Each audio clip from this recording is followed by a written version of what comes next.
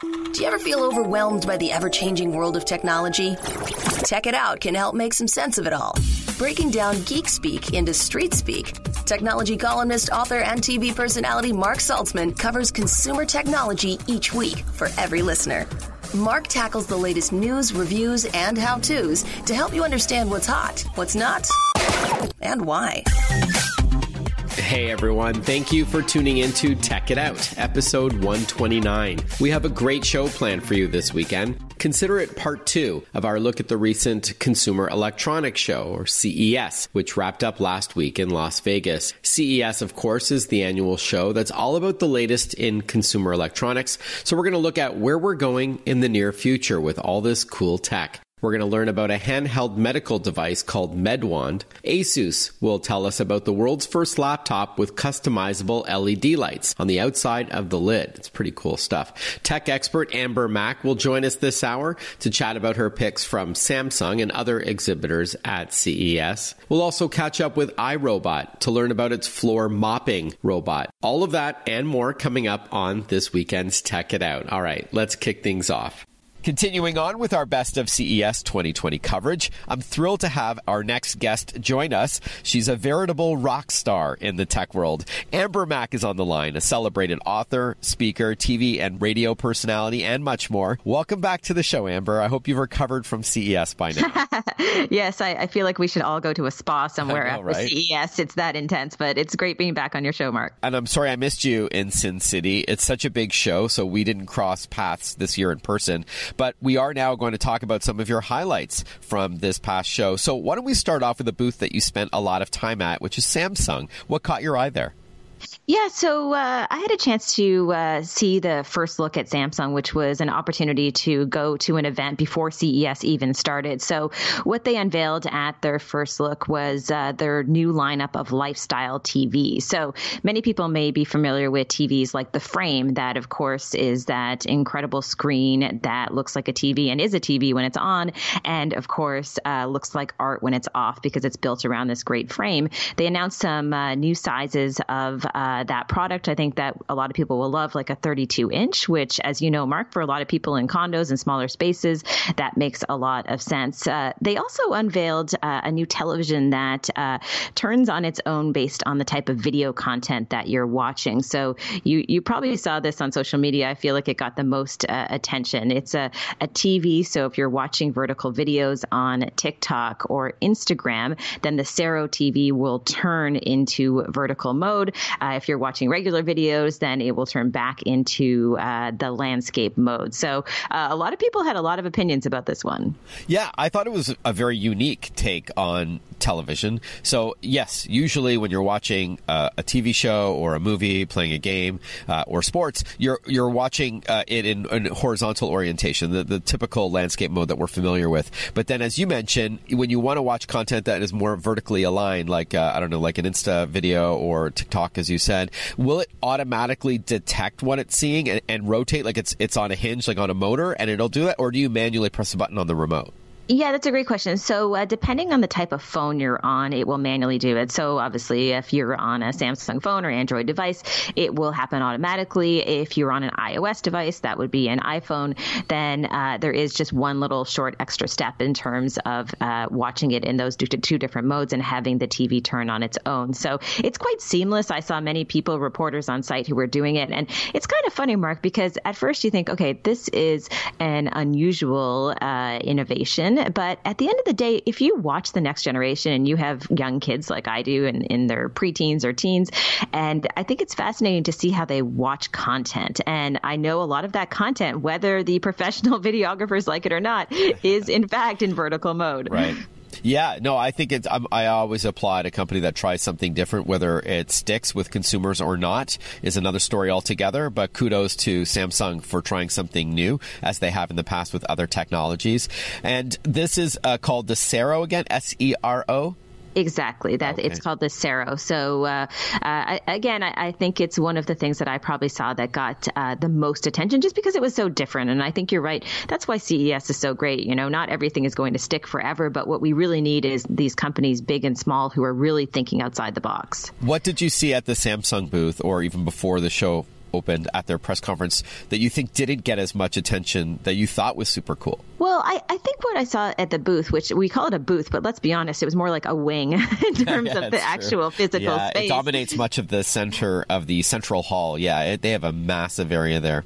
It is massive. And so I think one of the things that got quite a bit of attention there that I was impressed with was their smart kitchen. So they had quite a bit of technology in that kitchen, including something called food AI. So the idea is that based on what products you have in your fridge at any given point, they have this artificial intelligence tool that would look within your fridge based on a camera and new technology. And it would tell you based on those products what type of meal you could plan. And I love this, not just because I'm a busy mom, but also I think a lot of us, we waste a lot of food in our fridge.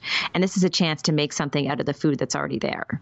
All right. So this is not out yet, but it's a concept, I guess, for a future Samsung fridge that it'll analyze what you're putting into it and give you some suggestions for recipes. Exactly. And they've said on their website that in terms of this software and the enhancements that we'll see, they expect a lot of this to be out in the spring. So you're right. A lot of the stuff at CES for people unfamiliar, of course, is in that concept phase. But I was impressed with some of the announcements that they said, hey, this is going to actually be out in 2020, which I think is quite ambitious. I also hope that the extension of this technology allows for things like acknowledging what food you're putting in the fridge. And if you've identified maybe an allergy in the home, it'll say, hey, just saw that you put a jar of Nutella in the fridge, but you've identified a tree nut allergy. Don't forget there's hazelnuts in there. Or that milk that you put in there is about to expire. You should probably order some more. Or you're out of orange juice and this is something that you usually have in the fridge. Like all that kind of ancillary data that could be gleaned and then communicated back to the homeowner, I think is a great idea. Yeah, I think it really is. And so many of us spend so much time in the kitchen around food, preparing meals. So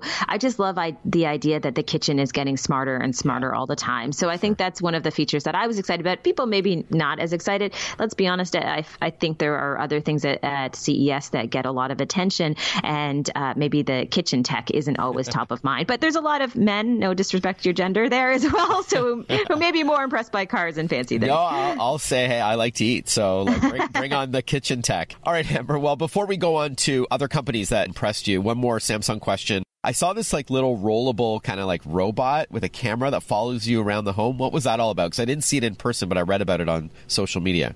I did also have a chance to see that in person, and that is called Ballie. And what it is a robot ball. They call it a companion robot. And you can imagine it a little bit bigger than the size of a softball.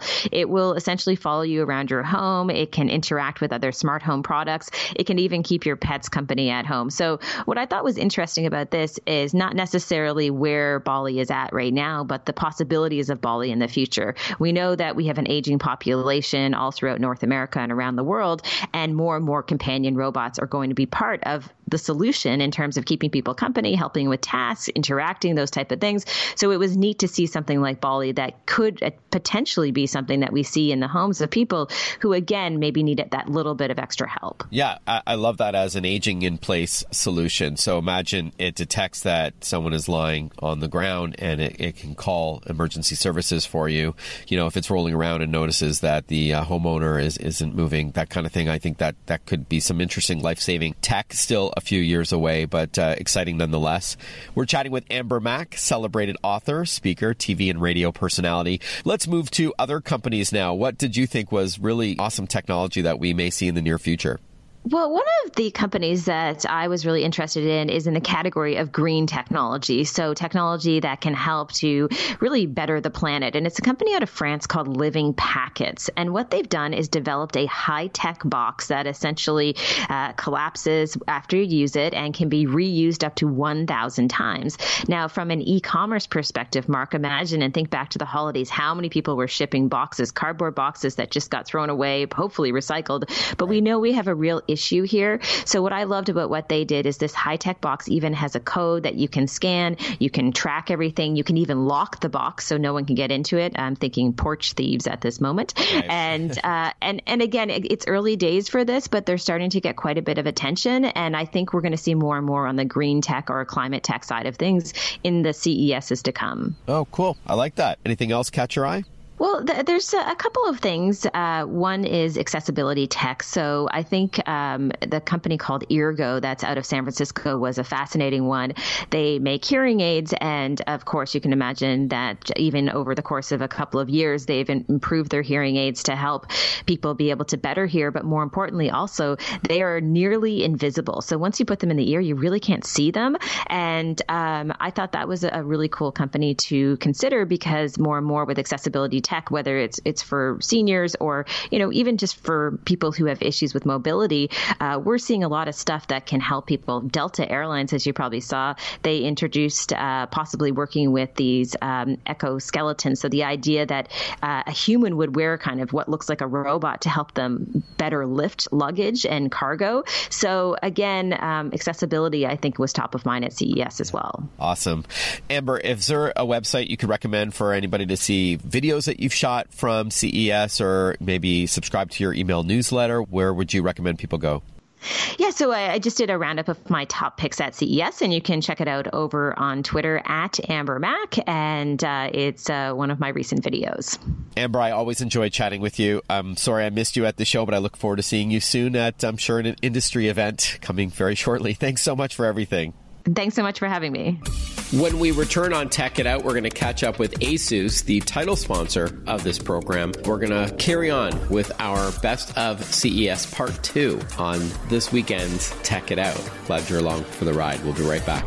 Listen to Tech It Out whenever you want. Find the Tech It Out podcast at iTunes or wherever you get your podcasts.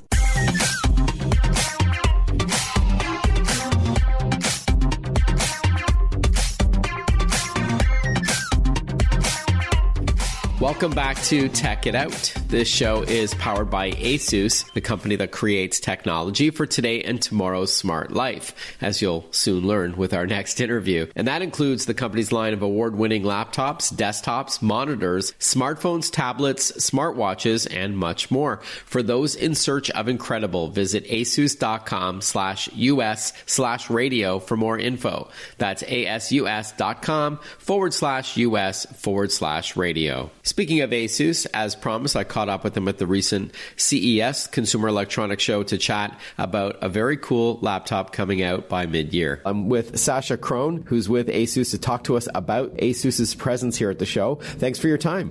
Well, thanks for coming over. Nice to meet you, Mark. Yeah. And let me know which products you want to know about. I really was gravitating towards the Zephyrus G14. This is not only billed as the world's fastest 14-inch laptop, but I love the Anime Matrix, if I'm saying it correct. Yeah. Please tell us what makes this laptop really cool. So for the Anime Matrix, let's talk about the laptop by itself first. Yeah, we'll get to that after. That's on the outside of the laptop. Really cool about the G14 is, like you said, it's 14-inch, so it's really compact, super slim bezel, so almost all of the lid is screen when you open it up. It's almost all screen, very slim bezels. It's not just compact, it's also really lightweight, so it's super portable in the sense of it's only 1.6 kilos, very durable. It's made from magnesium aluminum alloy. That's how we're able to bring the weight down to 1.6 and still have it really sturdy. Yeah. But when you look at it, I mean, we have to describe it, right? Because this is a podcast.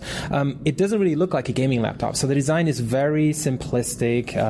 It's very subtle and looks pretty stylish. Pretty It's nice. only, 18 millimeters thin? 17? It's like 18 millimeters thin. Yeah. Because usually with a gaming laptop, you trade a bit of style and weight, right? It's usually they're bulkier because of that, heavier, they're louder because it's almost like a desktop replacement. Right. But here there's no sacrifices, right? It's right. got that power and the performance that you want, yet it's relatively thin. It's not as thin as my ZenBook 14 that I have, my Flip, but it is really thin for a gaming laptop and remarkably lightweight for all that power. Right. And the cool thing is, while it's not as slim as an Ultrabook right now, a few years ago, you still would have considered this an Ultrabook. Yeah. But there's an RTX 2060 graphics card in here with ray tracing support, and it has an 8-core CPU, super high-performance CPU. So that all just means it can really handle those fast-paced games, especially if you like to play competitively online. You want that edge, right? Right. And it's also for content creators. Everybody's talking about creators these days. So anybody who does audio processing like you do, you. Anybody who does like 3D rendering, animators, architects. Even like YouTubers, like cut their own video on the fly? Yeah, video editors as well. If you do like video editing, you shoot a 4K video, you want to scale it down to full HD resolution, or anyone who does like really heavy lifting, he wants like a mobile portable workstation almost. Okay. So it's really powerful but slim and light. So let's now talk about the Enemy Matrix is what it's called. So this is, I think, one of the more unique differentiators with this laptop compared to really any other one I've seen. Tell us about it. Yeah, this is a really new thing. I don't think anybody has done this before. So there are two versions of the G14, as in the regular version that's 18 millimeters slim, and then there's one that's 19 millimeters slim. That one, the slightly thicker one, is a little bit heavier as well, but it has an LED display built into the lid of the panel. So basically the backside of the panel. So when you open up the laptop, you can't see it yourself, but everybody else can see it. And on that LED panel, we call it the Enemy Matrix panel, there's over 1,000 tiny LEDs, and you can run anything on there. You can write any text, you can run animated GIFs on it, some animations, you can have date and time on it, some notifications. You can see that you just received an email, for example. It shows you like the envelope icon. You can do pretty much anything with it. So again, because this is radio, we're talking about the lid. So like when you open up this clamshell laptop and you're sitting across from a buddy, it's what your buddy sees on the back of your screen. And that could be if you're in a gaming clan, like you're on a team, you can have your logo there. It could be static, or it could be a GIF, as you said, or GIF where it's animated, or have words on the screen, or see notifications. And that is something that you can all customize within the laptop, of course. Right. And you see a lot of people putting stickers on their laptop lids, right? So they want to customize their system, make sure it's theirs, it's very recognizable, they can express themselves, who they are, what they like. So it's kind of like a fashion statement in some sense, and like a personality statement. So with this, since it's digital, you don't have to like peel off the sticker or put another sticker on top, which is what most people do, and they just keep putting more and more stickers on top. With this, you can keep it very nice and clean. It just looks like a normal laptop at first, and then you can turn on the Enemy Matrix display and put anything on there that you want. I can see that being a big conversation starter. Imagine you're at your favorite coffee shop, and on the back of your laptop, you have a steaming cup of coffee digitally with all those little LEDs, or maybe a basketball bouncing with the logo of your favorite team. I mean, that can really spur some conversation. Right. Or let's say you see somebody looking at you in the coffee shop, right? So you can send them a message. You could like tell them, call me and put your phone number on there or something like that. You just have to make sure the right person that actually picks up on it and calls you.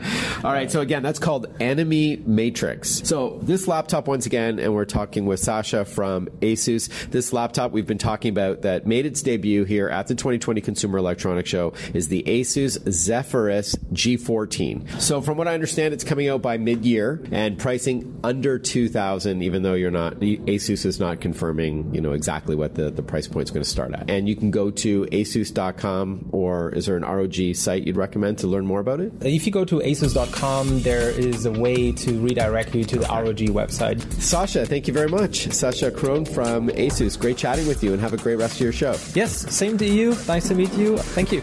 We'll be right back with more Tech It Out. Want to follow Mark? Google him. Mark with a C and Saltzman with a Z.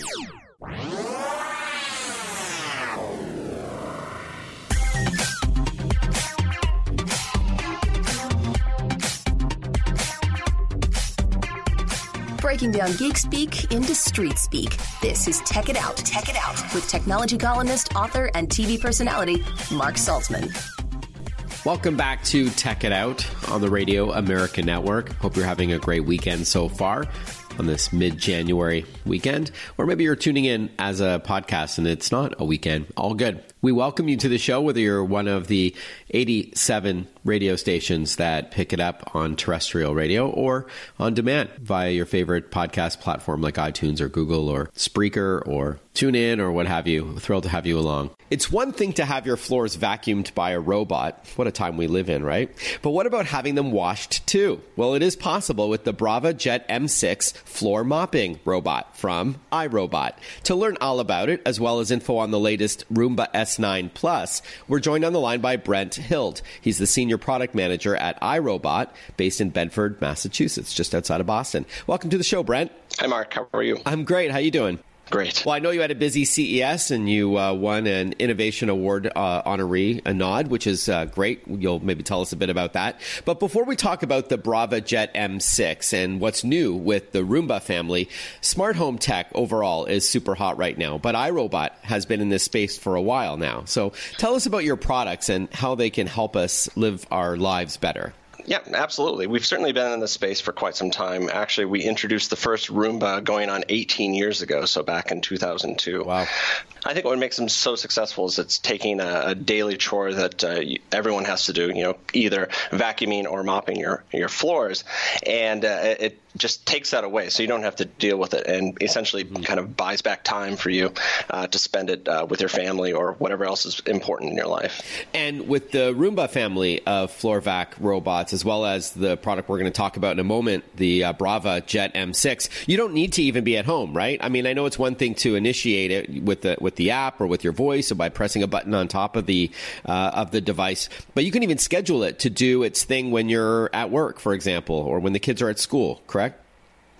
Absolutely. It's designed to run without human involvement whatsoever. So it's, really Colin's vision when he set out to design Roomba and Braava was he wanted robots that were autonomous. And we designed these robots to be as autonomous as possible so you don't have to worry about it, because if, you're spending all your time fussing with them, then it's not really doing its job. You could just do the cleaning yourself. So, and just to bring us up to speed, who's Colin?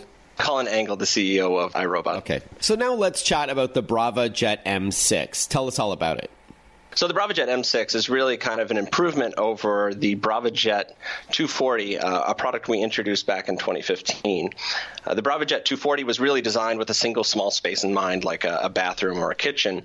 The customer feedback on that product was very positive. They loved it, but they wanted it to do more. And so we took that to heart when we designed the Braava Jet M6. And so we basically made a slightly bigger robot that can clean a whole level of your home. And in order to do that, we had to put in a lot of additional features in it. We had to put in smart navigation like we have in the Roombas. We had to put in a larger battery and basically the intelligence to allow it recharge and resume. And of course, we wanted to improve upon the cleaning. And so we have a whole new set of both disposable and washable/reusable pads that you can use for cleaning. This is a floor mopping robot, the Jet M6. This is not a Roomba. Correct. Yep, the Braava Jet M6 is a floor mopping robot that does either wet mopping or dry sweeping. Okay. And can you clarify a bit about the pads underneath that you were just talking about? So you both have a wet and a dry solution and a one-time use and reusable option as well. Yeah, so for dry sweeping, we just have a pad that's basically mechanically locks and captures in dirt and dust as it goes around. It doesn't spray anything. It just goes around and captures it in the pad. For the wet mopping, we have, again, like a washable or a single-use pad that slides underneath, and the water jet will spray water down in a very controlled manner, because obviously we don't want to spray on walls or furniture or anything like that. We just want to get to the floor. And it will go through and mop the entire space. All right, so it sprays a cleaning fluid, which I know you get like a starter bottle in the box, in front of the Braava Jet M6, and then it drives over it, if you will. And the idea is that it's for hard surface floors now. So we're talking like tile or hardwood. And the Roomba, which of course is the floor vacuuming robot, that can do carpet as well and other surfaces. Yes, that's absolutely correct. Okay. And does the Braava Jet M6 know not to go on carpet, or do you need to set up a perimeter in the app? Which leads me to my next question about the intelligent mapping, because that has really changed over the years. It wasn't just like it felt its environment and it will navigate around objects. It can still do that, but now it's actually smarter in how it maps out your home. The mapping's pretty incredible, but to answer your first question first, the Braava Jet M6 knows it detects carpets, and so it knows not to spray it or go on and try to clean it. So you don't have to worry about marking it off separately. That being said, our mapping technology has evolved significantly. It's really started off in 2018 with the introduction of the Roomba i7 and has progressed with the introduction of the S9 Plus and the Braava Jet M6. Now, as compared to like our older 900 series, which would go out, map the floor of your home, and come back and it would just simply forget it. The new robots, however, will actually remember your home, and it's pretty incredible, and it really actually changes the way you clean, because now you have a robot that not only remembers your home, but with a little help from you in terms of providing context, you can actually specify rooms within your home. So you'll get a floor plan, you'll get a map, and it'll kind of create what the robot thinks the rooms are, and you can go through and adjust those floor plans and then label the rooms. And then once you have it labeled, you can just literally say Roomba, well, if you have like Alexa or Google Home, you can say, Alexa, tell Roomba to clean the kitchen. It knows where the kitchen is, so it will just go out there, clean, go back and dock, and be done. Love that. We're chatting with Brent Hild, Senior Product Manager at iRobot. We're chatting about the new Braava Jet M6 floor mopping robot to complement the company's family of Roomba floor vacuuming robots. We'll learn what's new in that space as well, the S9 Plus. But before we continue on with the show, and we will need to take a break in a moment and resume chatting with iRobot about the floor mopping robot, the Braava Jet M6, and the new Roomba as well. Do you use a floor vacuuming or floor mopping robot? I'm curious to know if Tech It Out listeners use it at all. You can hit me up on email, which is simply tech@marksaltzman.com. That's TECH at MARCSALTZMAN.com, or social media. I'm on Twitter, Instagram, LinkedIn, Facebook, and YouTube. So pick your poison and drop me a line. Let me know if you use any of these and why. And if you do use a floor vac robot, is it a Roomba? Is it a Shark? Is it a Dyson? As well as what you like and don't like about them. Curious to hear from you. We're going to be right back with more Tech It Out. You're listening to the Radio America Network. Stay with us. Breaking down geek speak into street speak. Tech It Out, hosted by Mark Saltzman.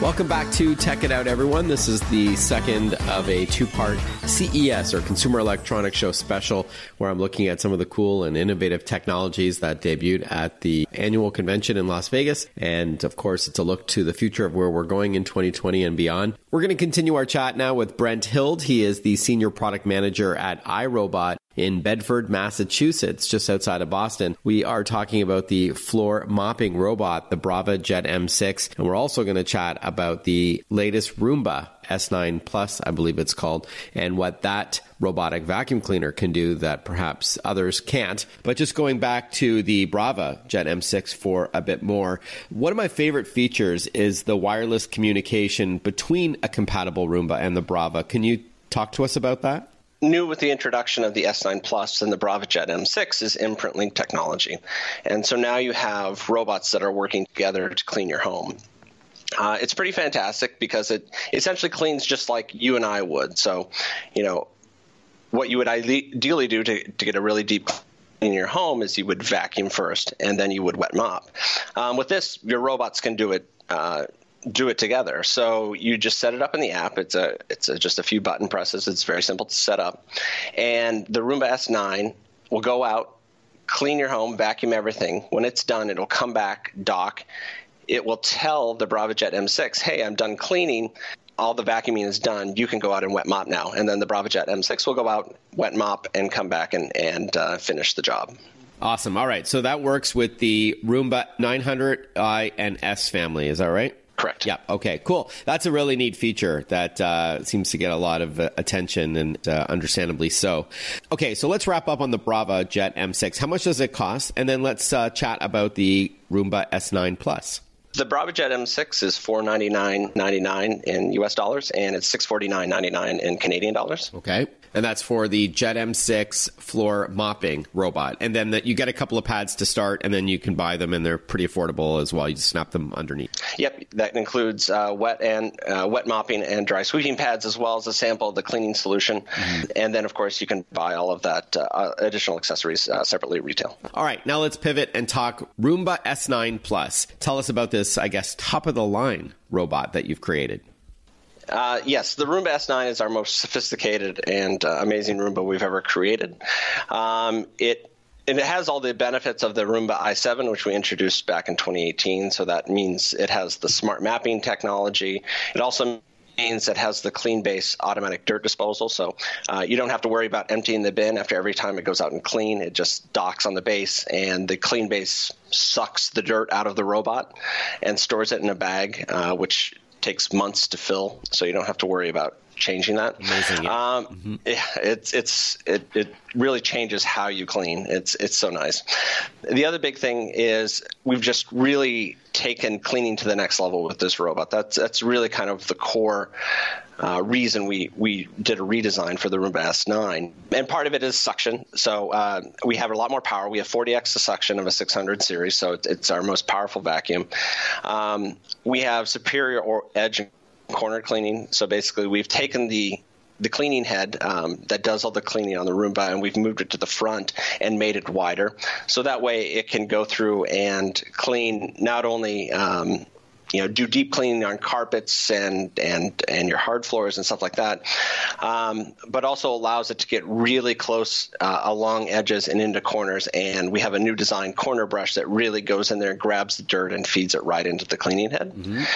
And then we have what we call an anti-allergen system. So it captures 99% of the pollen and mold allergens are trapped and locked inside the bin.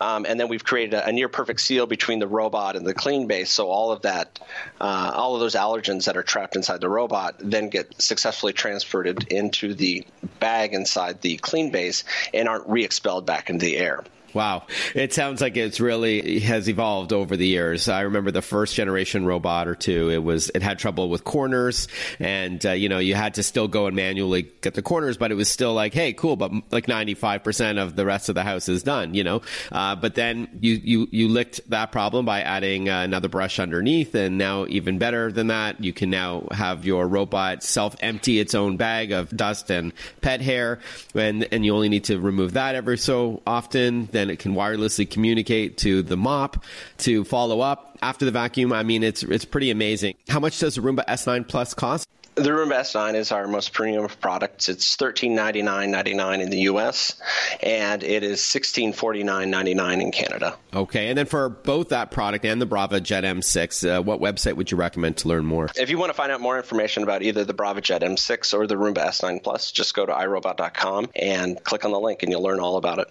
All right, Brent Hild, Senior Product Manager at iRobot. Thank you so much for your time. Thank you.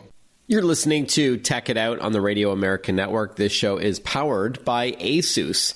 ASUS creates technology for today and tomorrow's smart life, including its line of award-winning laptops, desktops, monitors, smartphones, tablets, smartwatches, and much more. For those in search of incredible, visit asus.com/US/radio for more info. That's asus.com/US/radio. And as we talked about earlier in the program with our guest from ASUS, recorded at the recent Consumer Electronics Show, they also have a really cool gaming division called ROG, or Republic of Gamers. Whether you're a gamer or maybe a parent or grandparent of one, no doubt you're going to hear a lot more of that brand going forward. ROG, they have some pretty amazing gear, like you heard about that Zephyrus G14 with the Enemy Matrix lid that has over 1,000 little LEDs that can be customized, which is really, really cool stuff. When we return on Tech It Out, we are going to wrap up with MedWand, a handheld medical device that won an award at CES. We'll be right back. Follow Mark Saltzman on Facebook, on Twitter, on Instagram. Listen to Tech It Out whenever you want.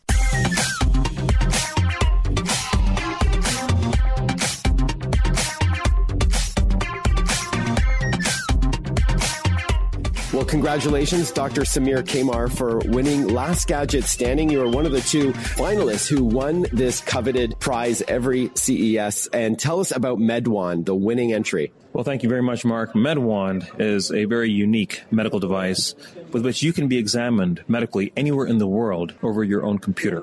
So it's a small device, though, that can do several readings. I'm not a physician. I know you are. So maybe you can walk us through some of the things that it can do via this telemedicine solution. Absolutely. So it's the size of a computer mouse. That's easy to sort of imagine. Perhaps it fits in the palm of your hand. You can put it in your pocket, in your purse.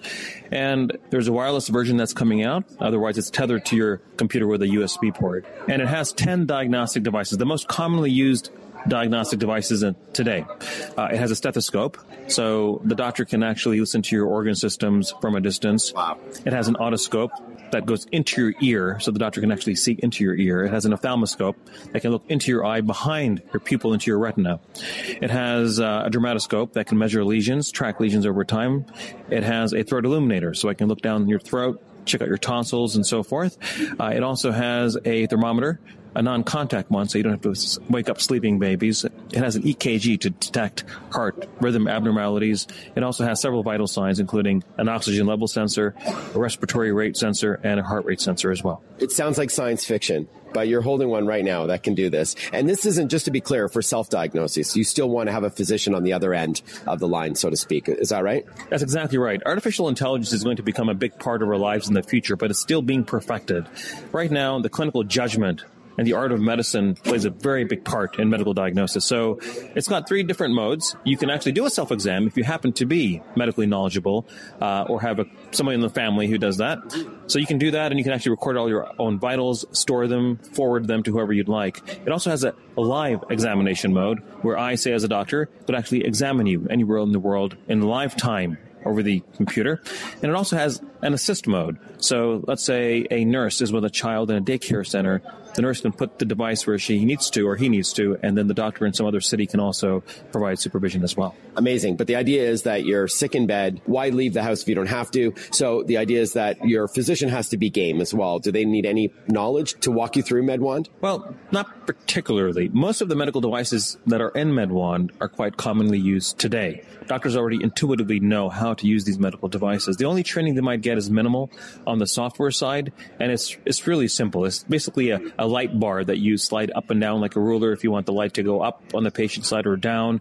There's a manual focus. There's an autofocus, for instance. It's very easy to use by design. Yeah. Tell us about how much it costs and when it's available. So it's going to be available later this year pending FDA approval. We're not anticipating any problems with that whatsoever. On day 1, we invented MedWand. On day 2, we called the FDA. So that's not an issue at all. When it does come out, it's expected to cost around $399 US, and you'll be able to get it everywhere. All right, so $399 for MedWand. I've been chatting with Dr. Samir Qamar. Congratulations on winning Last Gadget Standing. Well deserved. Thank you, Mark. MedWand really was a game changer. It definitely was one of the most impressive things that I saw at CES. And I know it's not new. In fact, when I started researching it, I noticed back, I think as far back as 2014, 2015, Dr. Qamar was generating some buzz about this product. So it's still not FDA approved. So I hope it's going to do well, pending all that approval. And, I just wrote about it for AARP.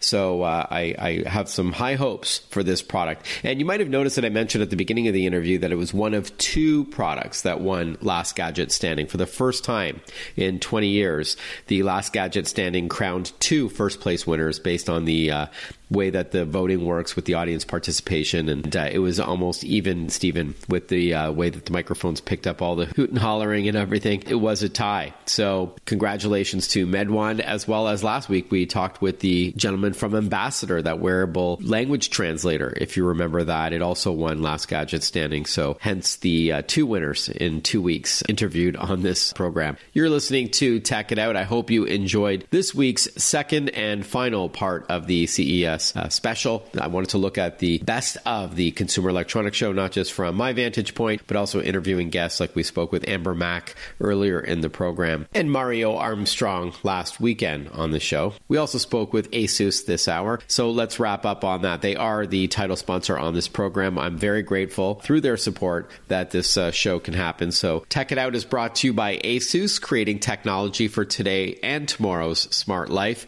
ASUS, for those in search of incredible.